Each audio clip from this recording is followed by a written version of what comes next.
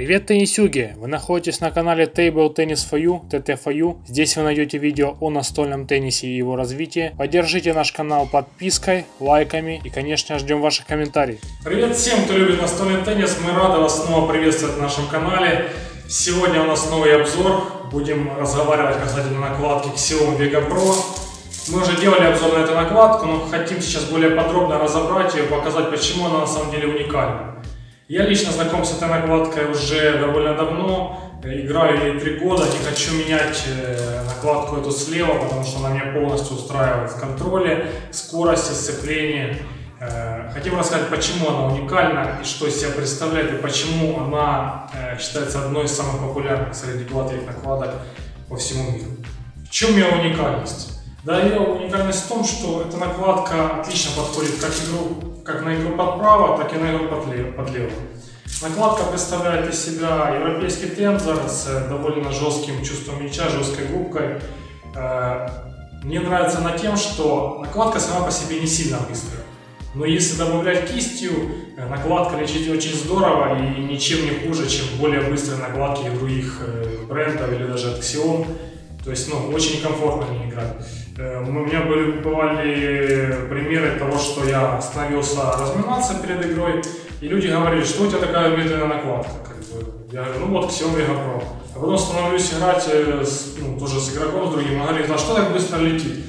Я говорю, не знаю, что у тебя там теннажи? Я говорю, нет, вот Xiom. Просто все зависит от вашей кисти, как вы будете добавлять в ней. Поэтому накладка играет очень хорошо, в ней можно выполнять любые технические элементы. Это делается очень комфортно. Мне лично этой накладкой больше комфортно играть слева, но много знакомых на очень хорошем уровне играют не справа и довольно мощно. Но я считаю, все-таки справа не советую играть на более быстрых основаниях, так как на более медленных будет все-таки медленновато. Накладка очень цепкая. Что касательно цепкости, я бы не сказал, что она там хуже теннажи. Можно цеплять даже самые сложные запиленные мячи. По защите очень играть хорошо. В-третьих, цена. Цена является для такой накладки, я считаю, очень низкой, потому что она одна из самых популярных и реально стоит намного дороже. Третье, это долговечность. Долговечность накладки Xiom Vega Pro просто зашкаливает. На ней даже написано Life X2. Живет она очень долго. У меня в среднем живет полгода, но я играю там 4-5 раз в неделю. То есть у меня так накладка никакая не выживала. Обычно держится 3-4 месяца, это потолок. Поэтому это тоже является плюсом. Возможно, минусом является то, что она не сильно быстрая, но опять же, я говорю, что тут можно добавлять кистью, делать как вам удобно. Еще не подойдет эта накладка для тех, кто любит более мягкое такое чувство мяча, который более такой ватной накладки. Эта накладка, сразу говорю, очень жесткая, ближе к жестким накладкам.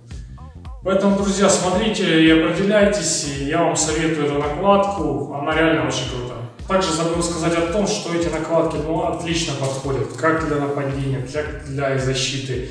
Для игры all-round отлично подержать мяч, но вполне подходит для всех стилей игры. Для защиты она очень контрольна, также можно и перекручивать, подставлять справа, слева. Я бы не сказал, что она чем-то хуже для защиты, чем для нападения. То есть очень комфортно не играть в разных стилях. Это явно является плюсом к ее популярности и говорит о том, что накладка реально очень крутая и стоит ее как минимум попробовать. Такой элемент, как укоротка или подрезка, выполняется накладка Xiom Vega Pro очень комфортно. Вся суть заключается в том, что сама по себе накладка не является ярко выраженно быстрой, поэтому все выполняется очень контрольно, комфортно и по месту.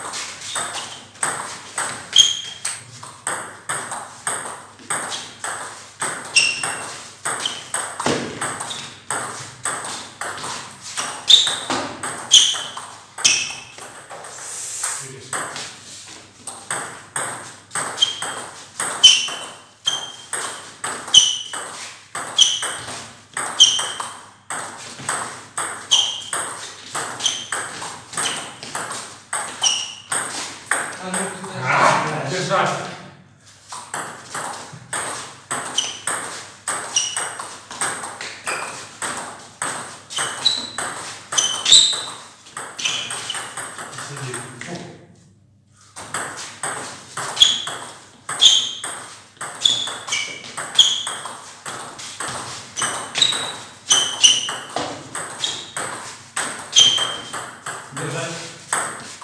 Что касается наката накладка Xiom Vega Pro, его можно делать как более на стабильность, так и больше на скорость, добавляя кистью, как на разминке, так и в игре.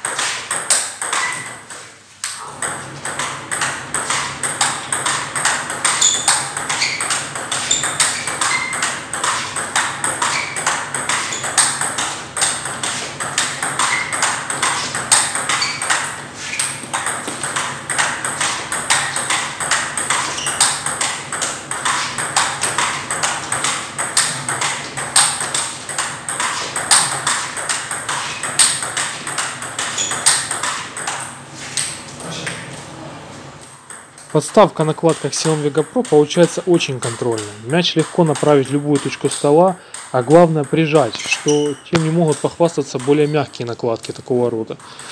Легко сыграть по месту, что важно для каждого к минимуму любителя, что несомненно дает плюсы и в постановке техники вашей игры слева.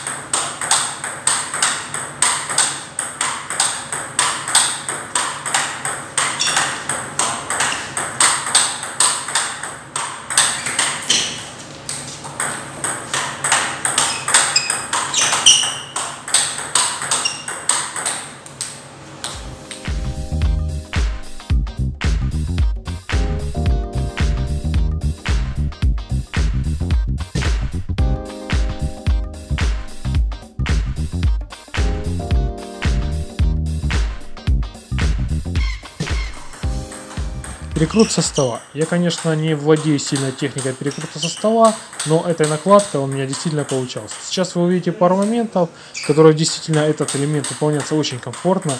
Мы видим, как кистью можно добавлять, летит очень бодро, что, конечно же, повлияет на результат, и в дальнейшем вы сможете это использовать в игре.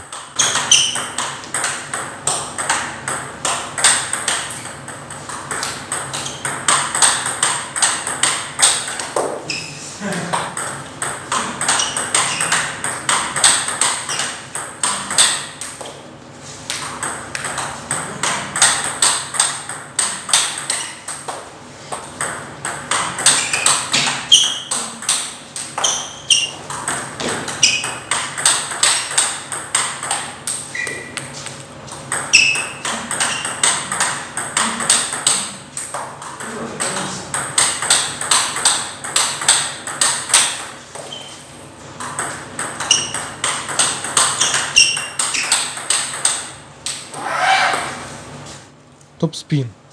Накладка по себе очень цепкая, то есть придает мячу очень сильное вращение. Что касается накладки Xiom Vega Pro в топ-спине, стоит отметить то, что она очень можно делать топс не сильно быстрый, но более на стабильность, и топс на вынос. То есть все зависит от того, как вы будете добавлять кистью и корпусом. Лично для меня накладка Xiom Vega Pro нравится тем, что в любой момент можно добавить в плане скорости.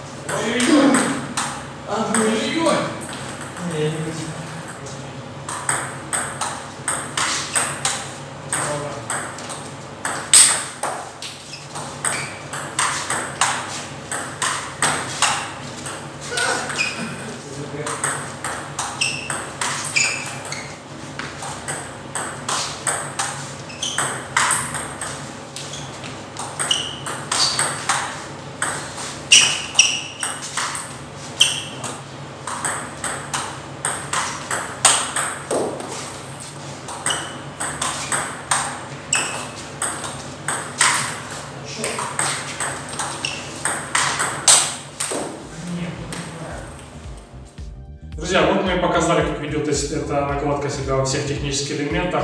Как вы видите, выполнять очень комфортно. Накаты, подрезки, короткие, скрутки со стола, причем перекруты. Даже по подрезали, показали, как она себя чуть в защите делает. Хотя я не защитник, не владею защитной техникой, но накладкой делать можно абсолютно все. То есть, я советую тем, кто не может определиться с накладкой слева-справа, ему не нужна сильно быстрая накладка, поэтому обратите, пожалуйста, на Xiom Vega Pro внимание. Это то, что вам нужно, я думаю, подойдет и будет дополнять ваш настольный теннис. Друзья, также не забывайте заглядывать в наш магазин, у нас постоянно новые новинки. На сайте появляется обновление инвентаря для настольного тенниса. Мы стараемся делать еще более интересные видео. Смотрите и следите за нашим каналом. Спасибо вам за внимание. С вами был Олег, канал Table Tennis. Увидимся.